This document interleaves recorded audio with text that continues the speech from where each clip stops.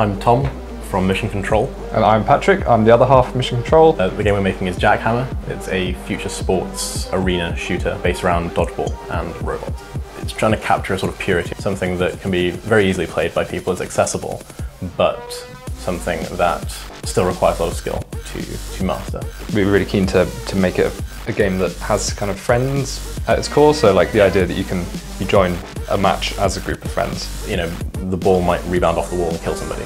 And just these little moments that crop up, it's always nice when everybody kind of bonds over them, whether it's they're tearing each other up or whether they're having a nice time. We just want people to enjoy themselves playing it. I'm not happy unless there's tears, I don't think. Yeah. I just want to say, very happy second birthday to Hidden Levels. Yeah. Good going, Hidden Levels, for getting to your second birthday.